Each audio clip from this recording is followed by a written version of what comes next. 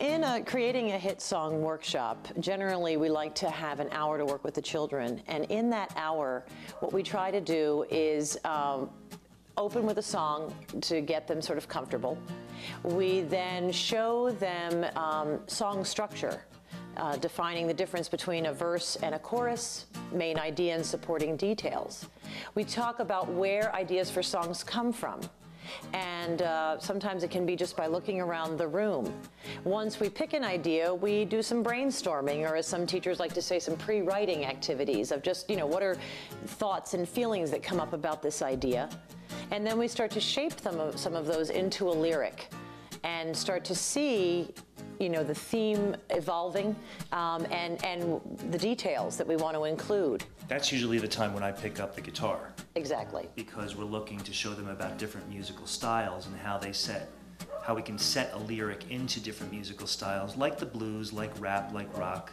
They might know some of those styles, but maybe they don't know about reggae. So they get to see the choices that again, every art form is about the choices that we make. So we're choosing what we want to write about, we're choosing the style, and then we decide which style makes the most sense for the thoughts and the feelings that we want to share.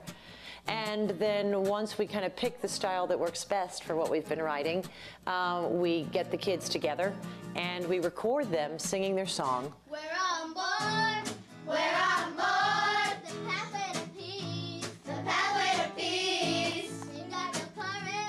We got the courage to make HSCs, to make HSCs. We're on board, we're on board.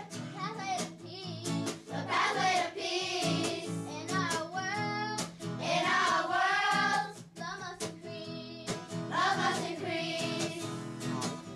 When it's complete and we've worked with all the groups, we then produce a CD of each class's work so that the children get to hear not only what their class created, but also what all the other groups in the school have created.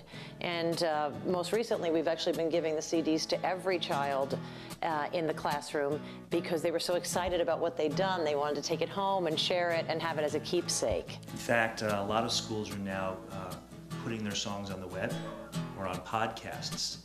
So there's a way to show the community and be proud of the work that they've created.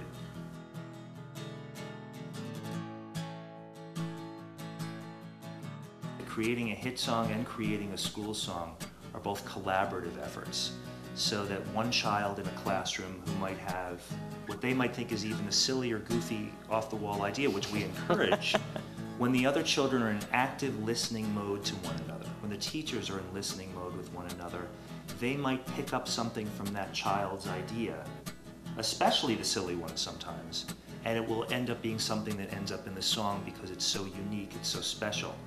And to be able to hear one another saying those things is the essence of collaboration.